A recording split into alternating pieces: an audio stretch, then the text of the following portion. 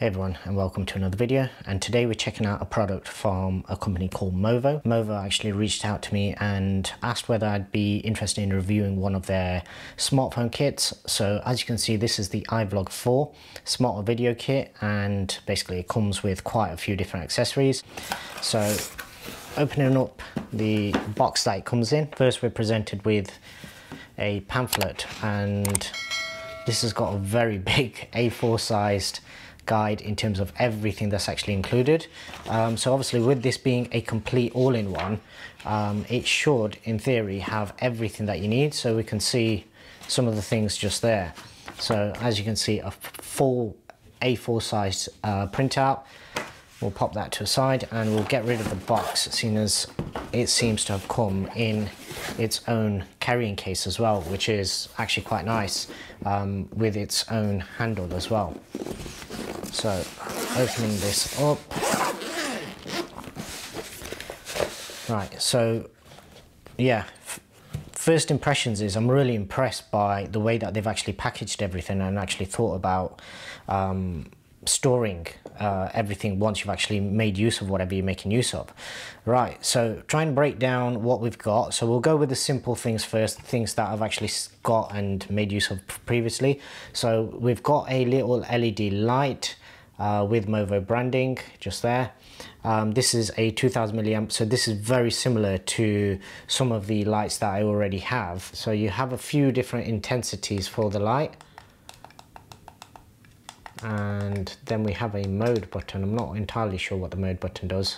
I'm not sure whether that changes color temperature, but yeah, nice little LED light. And obviously with this being a smartphone kit, it probably does come with a few more extras. Next thing, what we'll take a look at is the actual tripod base itself. So it is made out of aluminium, really nicely finished, feels very heavy, very expensive. So we do have a couple of locking setups. So let me see if this works. Yeah.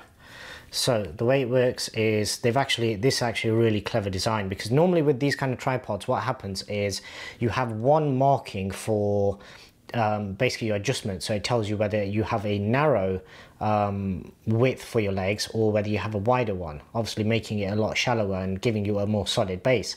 Now with this, what they've actually done is every single almost notch all the way around, they've also included a white mark just there. So then you can actually see which one you've got selected. And this mechanism here is really nicely dampened.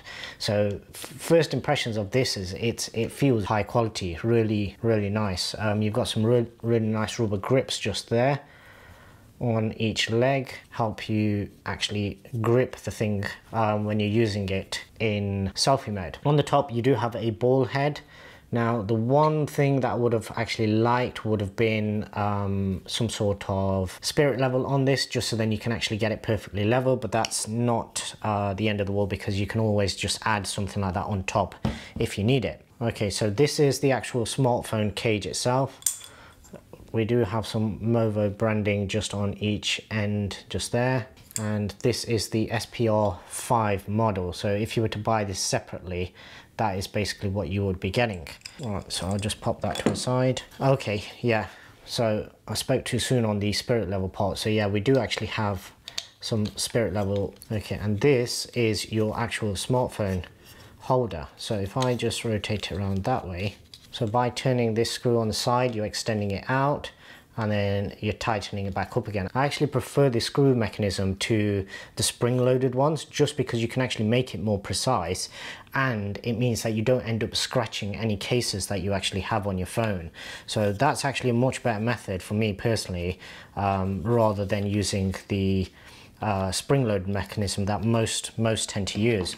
So the way that this would work is you would build it up just like this, fixing that onto there. And depending on which way you want it facing, the cold shoe mounts seem to work both ways, so I don't think it actually matters which way around you actually mount this. So that is that, and then what we can do is attach our tripod to the bottom of this, and there straight away we have a tripod mount as well as having extended arms as well. And then obviously what we can do is attach our light to the top of it. Get that nice and tight. Yeah, so you do have 2 spirit levels on the back of this, telling you both axes, basically X and Y. Next we have a little trigger button. This is if you want to do any remote photography or videography, you can start your recording using that. Put that to the side. We'll come to that a little later on. Next to that, we do actually have a load of cables as well. So we have a charging cable, USB-A to USB-C. After that, we have a standard 3.5 to 3.5 millimeter cable. And after that, we have a right angled, and it is labeled as smartphone. So as you can see just there, this is a TRS to TRRS cable. So this is the one that you would attach to either your iPhone dongle or directly into any phones that have a headphone jack, and basically it will work directly with that. So the next thing we have are some wireless transmitters for audio. If we take a look, this is your receiver. So this is the part that would actually attach somewhere on here. And what you can do is, let's see if they've actually made use of the cold shoe adapter. No, they actually haven't. So I would have thought that they would have made this the same size as the cold shoe mount. It doesn't appear to be. Okay, so it looks like in order to use this with a cold shoe mount, we do have a few more adapters here. So what you would do is take this part off. I'm guessing just slides off, yes. So that would slide off, and then you would attach this one, and that actually has a cold shoe mount on it as well as a tripod mount. So that then enables you to attach it directly to a cold shoe. I'm not entirely sure what the purpose of having the sort of belt clip on the back of the receiver is. I would have thought this would have been better off with just a standard mount. So we do have the wireless transmitter and receiver just there, also branded with Movo. What we'll have to do is test this out. Now these appear to just take, I'm guessing, AAA batteries. So we do have a battery opening just there. I did think these they felt a little light, and just there. So yeah, both of these just take AAA batteries in order to get them working. So we'll have to have a little test of those, see how they actually sound. Because we're obviously getting a transmitter and receiver kit, what we should also have is a lav mic. So here is the actual lav mic. We'll get one of these accessory boxes opened up. So we do have a couple of wind muffs to cover up the lav mic. We have what looks like, once again, just a standard microphone clip.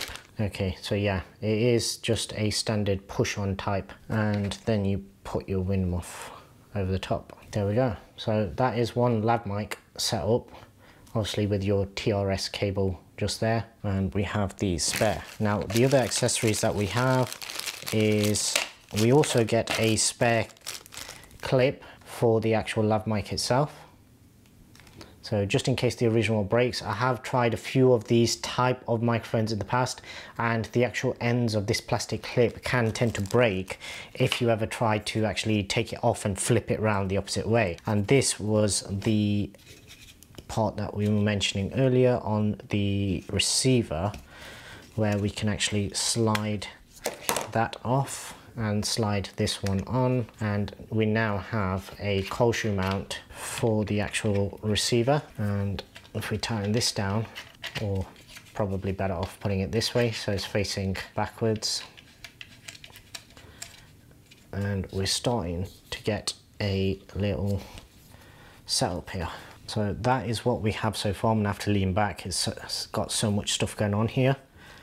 Just extend those legs again, drop that down. Right, so what else do we have in this kit? So we have the microphone that we can attach to the transmitter, which is just there, and you do have some labels on the front. One is for your line in, and one is for your microphone. Okay, so what else do we have? So with this being a smartphone rig and trying to make it as generic as possible, what we also have is a little wide angle lens as well. It is made of metal, and on the back of it you do, well, you have on the front you have a metal clip to cover the front, and on the back you have a what looks like plastic, yeah, so a little plastic one at the back, and then this will just screw in.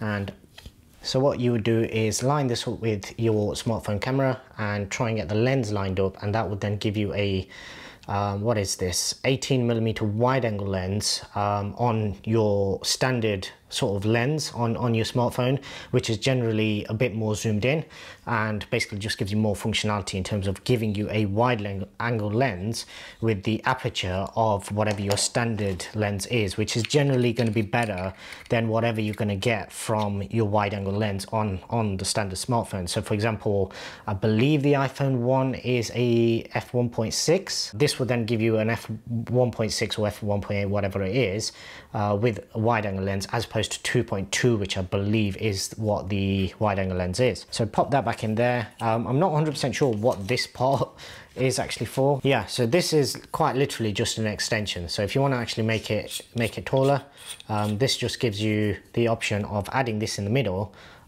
just as a bar, and that will then give you a little bit of an extension to yourself essentially.